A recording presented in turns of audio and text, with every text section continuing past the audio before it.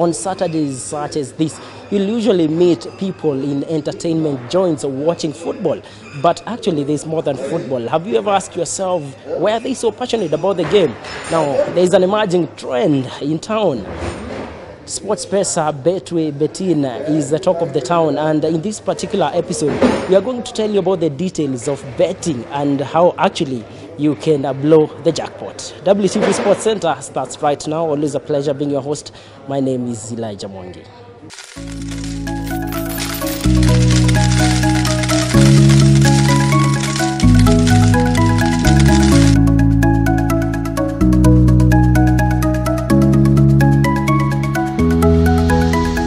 With the hard economic times in Kenya, financial independence seems like a mirage to many low-income earners. And so when Sportpesa was launched in early 2014, a new way to make money in Kenya had just arisen.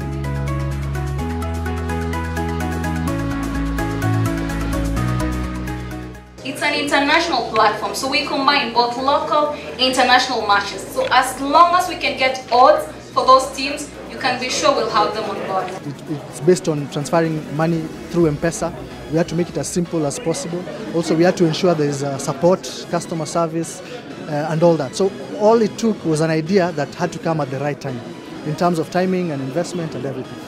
Sports betting systems are a set of events that, when combined for a particular game, represents a profitable betting scenario. Under the sports betting platforms that have emerged in Kenya, football fans can place monetary bets on their favorite teams and stand to win instant cash if their prediction comes true, or lose money if it doesn't. A number of people have been able to get more than 10 times the amount they placed a bet on.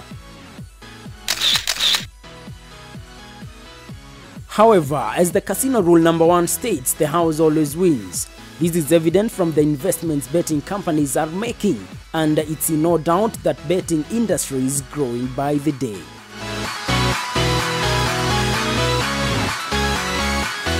The investment was quite heavy initially because it was a lot. It was over 300 million shillings because network equipment is quite expensive.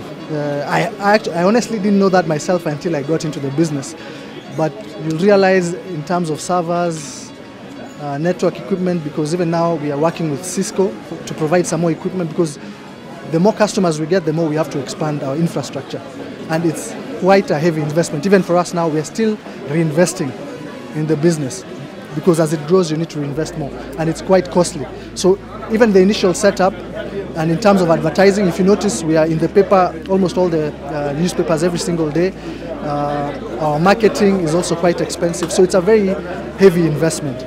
Betting has been practiced in Kenya for a very long time, even before the inception of Sportpesa. In recent years, betting on international games has always been available for the market through companies like Gaming International, among others. So why is Sportpesa so popular nowadays? Because some of the other companies that are coming in are not based in the country. You can find out for yourself, but most of those companies are not based in the country. What they do, they just use these pay bill numbers, which are provided by other people. So we don't even know whether they pay taxes in the country. We don't know. But for Sportpesa is a truly Kenyan brand, a Kenyan registered company. All our taxes, KRA are happy because we're paying them all the taxes that are needed. For us, we're the only ones who are linked to all the money transfers. We're with Airtel Money, we're also with Orange, and we're with you when they existed. And for us, what's unique is that we have direct links to the providers. As opposed to going to a third party to get the service of the pay bill, our systems are directly connected to Safaricom, to Airtel. That makes our service as fast as it is. We're able to pay people immediately. The last whistle is blown. That's why she got her message immediately after, that she has won 22 million. Yes. The wave of gambling in Kenya is taking the youth by storm. While others are burning the midnight oil trying to crack the jackpot, others are specializing in single and multi-bets. Sana muweka multi-bet juu personally sijai bet jackpot juu inakonga odds cut tuseme teams zenye wanaekanga jackpot games zenye wanaeka ni ziko na odds almost same, unapata 2.5 so ni trick kushinda. some weka multibet juu kuna higher chances of winning na plus ni domo, but pia na depend day yenye na bet. Ka for example ni weekday, most likely nitaweka single bet juu kuna team mobs zinacheza weekday, but ka ni weekend nitaweka multibet. Okay, me personally, I've interacted a lot with people who bet. I tried betting ile serious kidogo, ikanilemea, but from time to time I place a bet of you. But some of the interactions I've had with my fellow students, my friends, are the ones that have taught me a lot about betting. Sana mu bet ya EPL juu at least niko sure na plus at least niko na background knowledge concerning history ya teams, vile wali perform last time, as in vile wanaweza perform, na pia kuna konga na shows mob za EPL hapa Kenya of which unaweza get experience ya kubet. One of my cousins got around 150k, although hatukuwa iona hiyo pesa. Some of the most affected by these bets are the university students who are even gambling with school fees and the money allocated to them by Higher Education Loans Board, commonly known as HELB. To them, it means business to predict which team will win a match, which side will have scored more than 2 goals by halftime, how many corners will have been conceded by a team in the first 30 minutes, whether a team will win at home or away, among other outcomes. Парень подключает Аспиликуэту. Хороший прострел. Рубен. There's a friend of mine I know, he bet his school fees. And he actually won the bet and got like 50,000 more shillings than he had. And with this encouragement, the next semester he was given another batch of school fees by his parents to pay, and he bet that also. But the second time, it didn't work. Kamgeuzia, then he looked for money from a loan shark to bet again and win it, and he just ended up in debt. He ended up selling everything and doing a lot of work just to get that school fees back. So me hiyo ndio haiko nifurahisha. Lazima kuna extremes in betting, huwezi shinda tu kila wakati. Kuna best zangu wameshinda domob, the highest mimi nimesikia best yangu wameshinda ni 10k. Na plus mabest yangu wa placing bet extraordinary, for example anaweka 10,000 at stake, wanawekanga at most 1,000 juu, si wote ni ma students. Concerning betting ni personal decision, wezi advice mse ati anza kubet na maybe ana hiyo experience ya kubet ama anayo haja ya kubet, so ni personal decision. Tukaa nataka kubet, unaweza mu-advise ile team, for example mnashare bet slip, kama mtashinda pamoja, but wezi force mse ya bet. Sportpesa as a company has so far spent around 70 million Kenya shillings paying the jackpot winners. The win of 8.9 million Kenya shillings jackpot by a standard 7 dropout Paul Wainaina a month ago whetted the appetite of gamblers who are already having a go at the 5 million jackpot Sportpesa announced thereafter.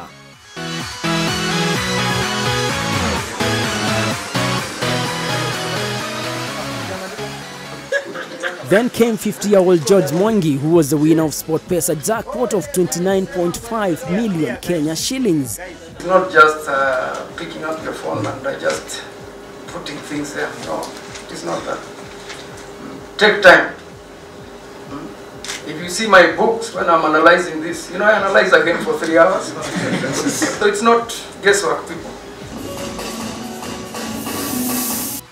Sportpesa became the sponsors of Kenya Premier League following the end of the previous sponsorship by Tusker, who in 2013 signed a 3-year deal worth 270 million. The value of the 4.5-year contract by Sportpesa is calculated to be worth 450 million Kenya shillings. Going by the figures, it's no doubt that Sportpesa is not just in business, but in big business. We want to concentrate in that in the next few years, other than Sportpesa being the brand that is known with winners, associated with winners of jackpot and amounts of money, we want also to be the face of change in sport in Kenya. So we'll work very closely, especially with football, to ensure that, I've always said that we want to ensure that Kenya goes to the World Cup in 2022. And it's not something that we are joking about, but we want to bring the talent up from the grassroots, ensure that at the league level also we have talent, and talent people can see, because we are in negotiations with Arsenal. I don't want to speak so much about it, but by the end of the month we will know whether we have a deal with them or not, whereby they can help us in a lot of things. Stadium development, training, a lot of things. Finance Act number 38 of 2013, effective from 1st January 2014, withholds tax of 20% payable to the Kenya Revenue Authority on all winnings from betting and gaming. Now, let's face it, January is one of the most challenging months when it comes to matters finances. In fact, some people have dubbed it as Njanuary. And bearing that in mind, there is a great need to understand how betting works, because perhaps you could be the next winner. Maybe, but just maybe. So at this particular point, let's see how betting works. Back in 2006, a group of sports fanatics got together and created a new way for punters to place bets how they like, when they want and wherever they are. Betway, the principal sponsor of West Ham United Football Club, was born.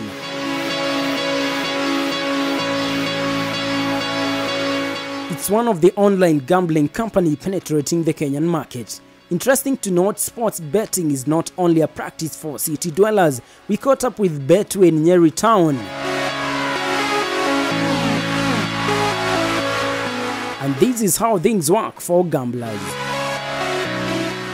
First, you have to register with us. To account. After account, you get your password. Then after that, you can log in.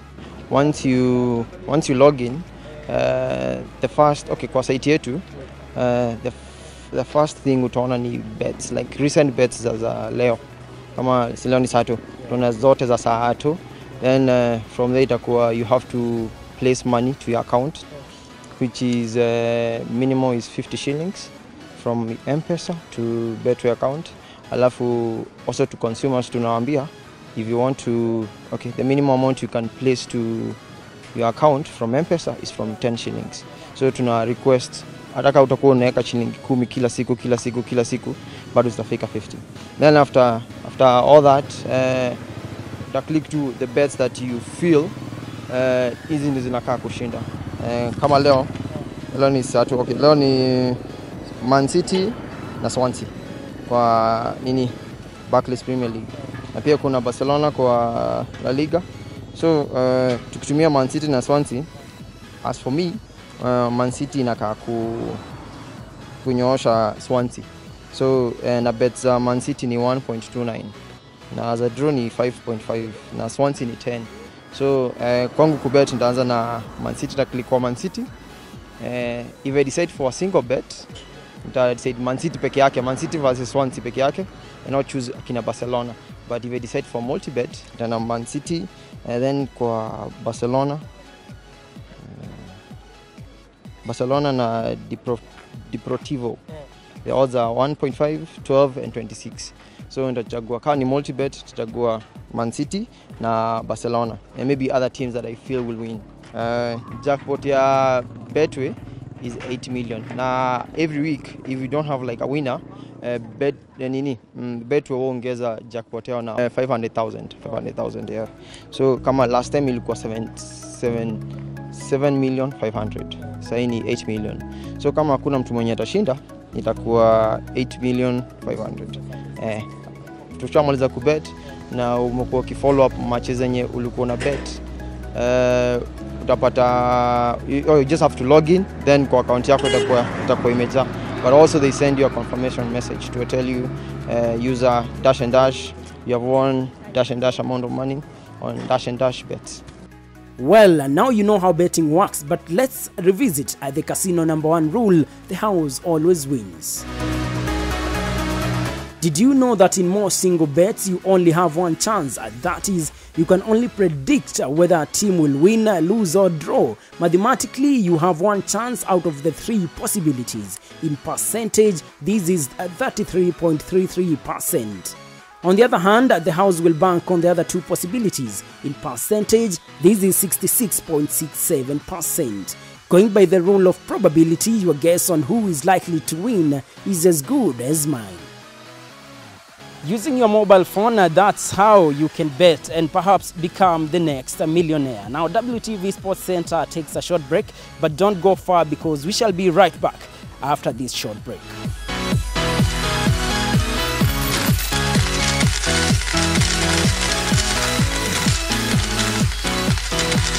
Welcome back to WTV Sports Center. Still with matters betting, and I'm walking along the streets of Nairobi looking for the new millionaire in town.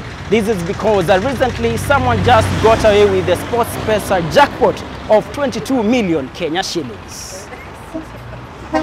Sportpesa has a weekly jackpot, which is the hardest amount to win since it has only specific games to bet on, and you have to bet on all the games plus get the predictions right to be able to win the jackpot amount. Elima Kanaitsa is the 5th Sportpesa jackpot winner, taking home 22 million Kenya shillings after spending only 200 Kenya shillings in placing 2 bets. Today we are celebrating another winner, which is quite unique, as Kester has just mentioned. For the first time we have a jackpot winner who is a lady, and it's quite a huge amount, 22 million shillings. And she's from Western.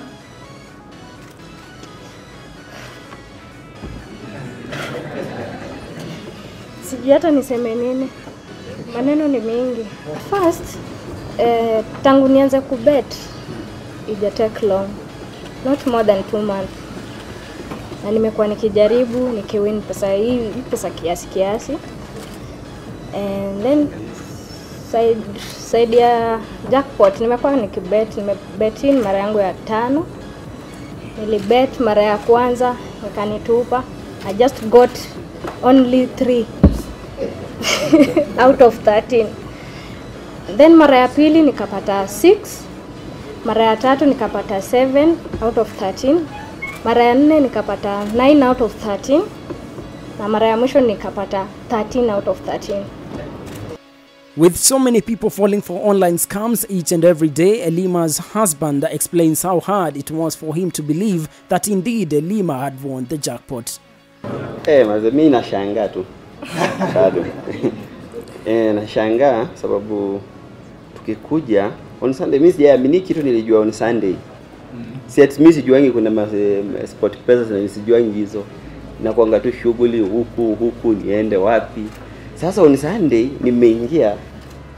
Mambo sasa si kawaida, Sunday ni mgonjwa. Ni mbaya, ilikuwa kama saa 2 hapo. Ilikuwa ni game ya mwisho, nafikiri ilikuwa inaenda kuisha. Sasa hiyo bao ya mwisho ilikuwa ni 2-1. Ilikombolewa tu dead. Sasa nikasikia tu nini? Bedroom yakimbia, nikamwambia wewe ni mgonjwa. Simu. Mara message ati nimewin, nikamwambia wewe weka hivi vitu huko. Naenda huko unichekie food kwanza, nilikuwa na kinenge sana. At the end of the day, what matters to a punter is the money he or she wins, but as some fans would argue, what matters most is the research one embarks on before placing a bet. Before ni place a team bet, muangalia history, as in the last time wali meet, scores zilikuwaje, na pia like the previous 5 times wame meet, vile results zilikuwa, na plus current form. Kitu kingine unaweza angalia pia ni as in kawa kwa home ama away, hiyo pia udetermine sana nini outcome ya match. Huwa sifanyi research. Ni kuangalia 2 games hizo naangalia. Nimewaambia napima uzito. Jaribu kupima uzito.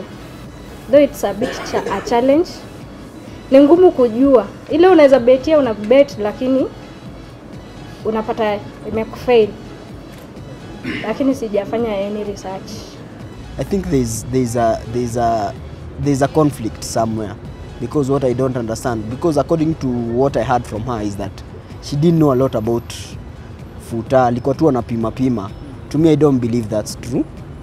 Anatuchocha hapo story you don't know a lot about futa, because me, what I know for a fact is that always kaa chini, we choose 15 teams to win 15 specific games out of luck. Hata ukuwe na luck gani, hauwezi. The evolution of betting, the winners and the losers, that's what we've been talking about right here on WTV Sports Center. Now joining me here is my co-host Colin Sogutu, who we've done a couple of episodes with him. Just now at this particular point in time, I want to get his reaction concerning the stories that we've been doing here. So Collins, we've done quite a lot of coverage, so to speak, from the evolution of betting, the winners and the losers. What's your perception concerning betting? Betting, first of all, I don't bet. That's a surprise to many people. But betting has transformed lives, both negatively and positively. So for me, I think it's not something that I can rely on. But for those who have made it, those who have been named millionaires and those who have made quite good sums of money, I think betting is a good thing for them. If you are to bet, because now you understand from the stories that you've done, the way you bet and some of the things you may have to consider. Do you agree with the things to do with form, being on the top of the table? What are some of the things you'd look at?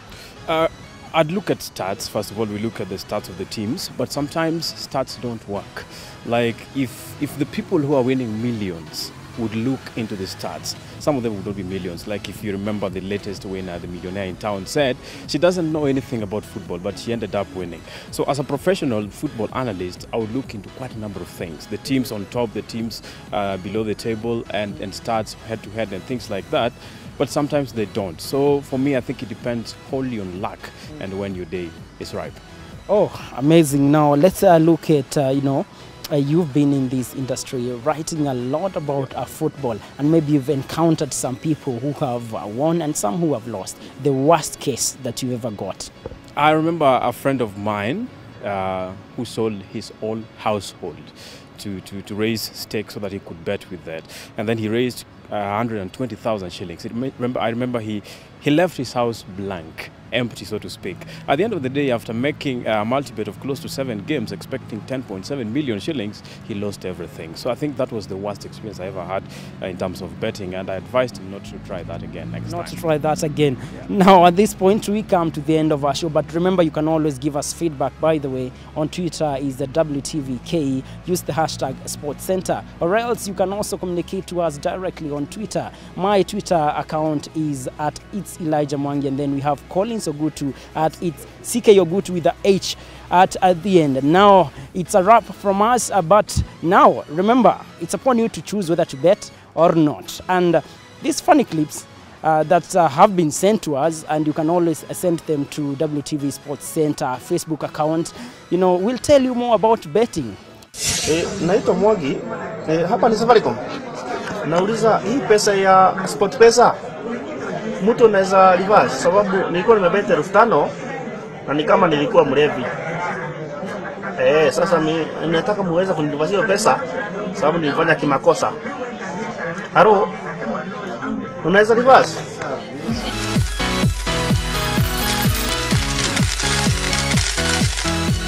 It has become part of their life. And the way we are going, I don't think we will have a society in the future, because the economy is really very rough, and now they think they can make an extra income from betting. But once they get disappointed, you find it is too late.